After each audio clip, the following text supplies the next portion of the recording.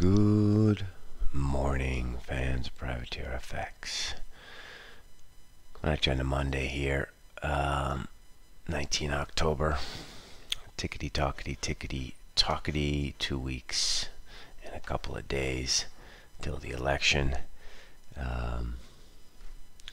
If you look at the non-commercial positioning data from the CFTC, Euro still pretty long. And even though it's not the greatest of indicators,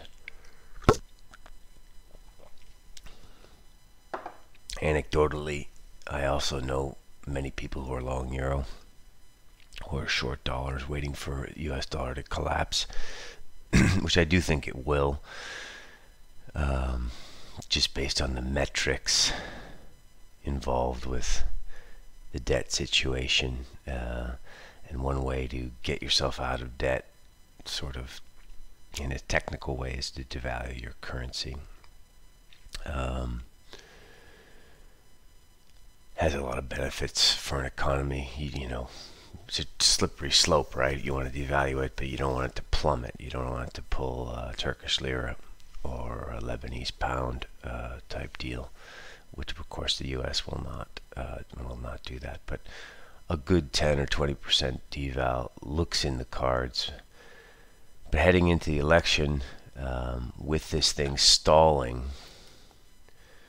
and also with Europe having its own problems, you know, tons of COVID cases, also crappy growth, debt problems, perhaps Euro is not the horse if you want to be short dollars.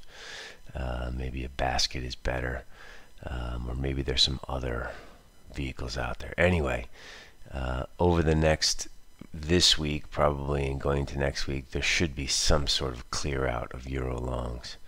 So we're kind of watching this. 116.85 is on the frontal lobe, but obviously the big stops are going to be below 116.10. So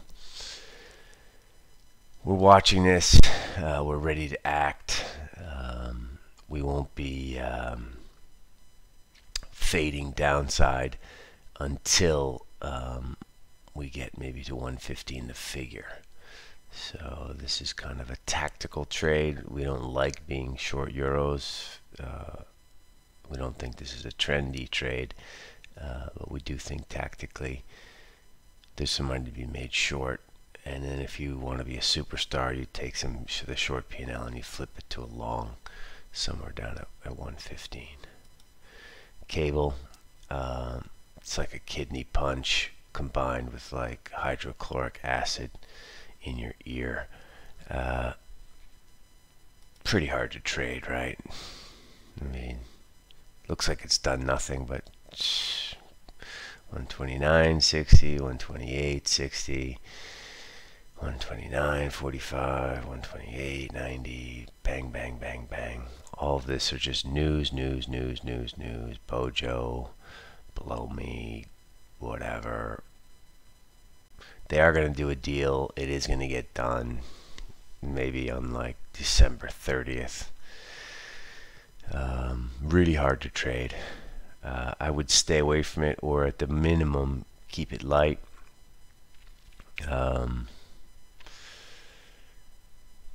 Hard. Anyway, dollar Swiss, sort of interesting, coming up at this 91.60 level. Hard to trade. Euro through 116.85 is probably easier. Dollar yen is doing nothing. Tend to wonder if this is going to be the horse for dollar negativity, but right now she is doing nada. Really nothing going on here. Triple top up there, 50.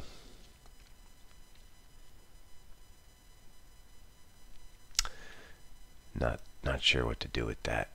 Well, I do know what to do with that right now. Absolutely nothing.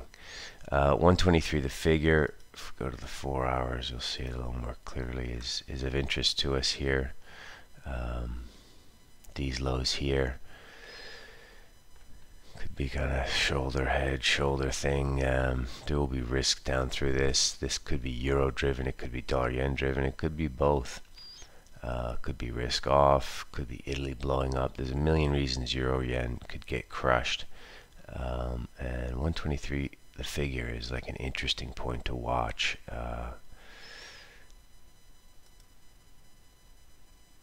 Sterling yen, no hope.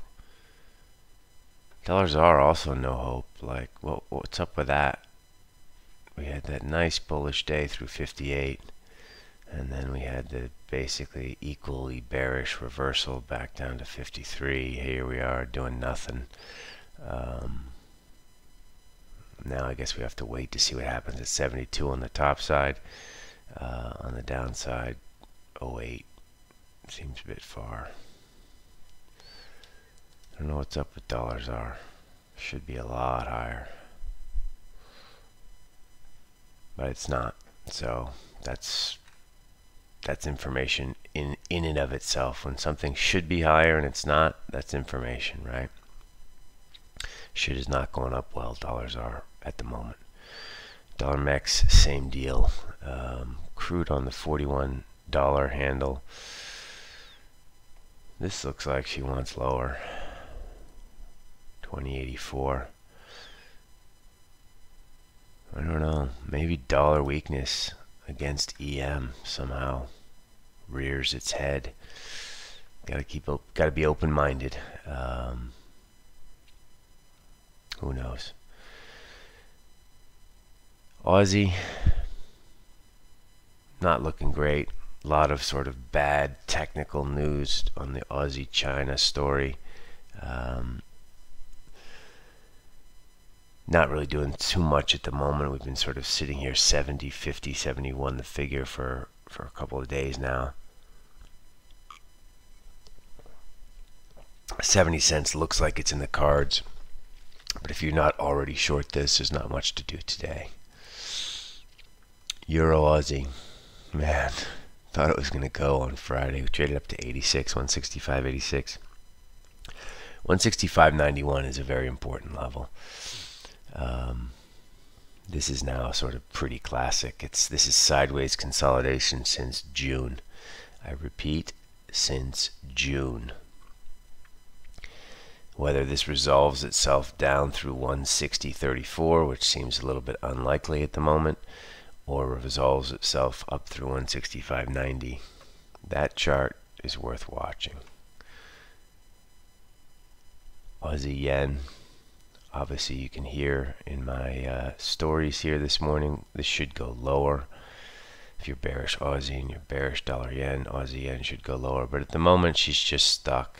I want to sell some high ones up at 75 or something. I don't know. 95 was the high overnight. CAD yen, similar. Not much going on there. Euro sterling, avoid. Kiwi yen. Not really sure what to do with that. Kiwi also not really sure. 27 was sort of the bingo number. Really 23 was, but there was volume between 27 and 23 on Thursday on the way down, on the trip down to 76. We're retesting that. Could we see some sideways? Yes. Could we see Kiwi rise a bit? Very few cases.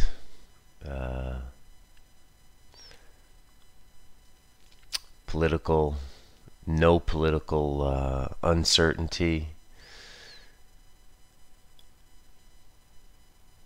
I don't know. Things look okay in New Zealand. Dollar CAD, no clue.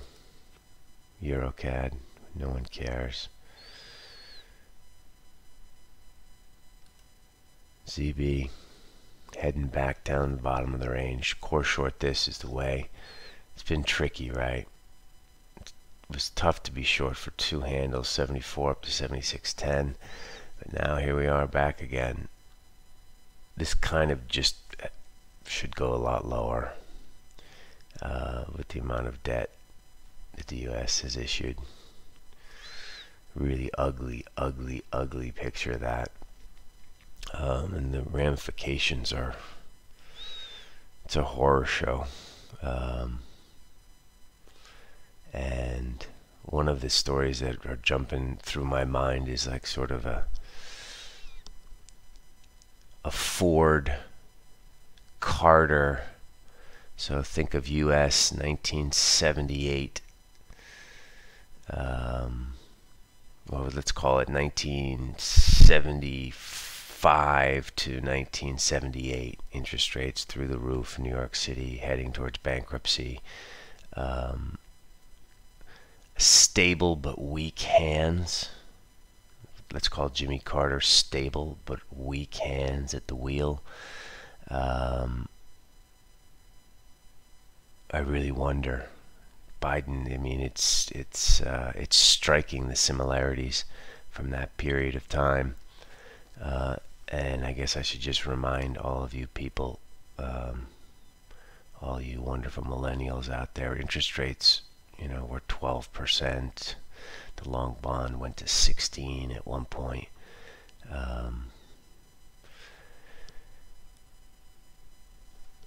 There's a possibility that this could happen again in my mind. I know it seems far-fetched, but we'll see. Here's crude. We talked about this sort of 41.50. The real zinger high is 41.72. We got nothing going in crude, but if we get above 41.50 and close above it, that's bullish. How it stays up there, I have no idea, with a lot more supply coming online globally, and I think just demand in general is going to be impaired for a while. Equities not doing anything. Bearish close on Friday, but for the week basically we're flat, kind of squeezed up to 87 today near the hourly. So this is the Friday, last 2 hours, 40 handles. Now we've squeezed back up to 87, which was kind of the breakdown point. Not sure what to do with ES, so we're just leaving it alone for now. Anyway, watching this 116.85 in euro dollar, watching 123 the figure in euro yen, and of course if things go tits up, we'll be watching the euro Aussie topside. Good luck out there, people. Talk to you tomorrow.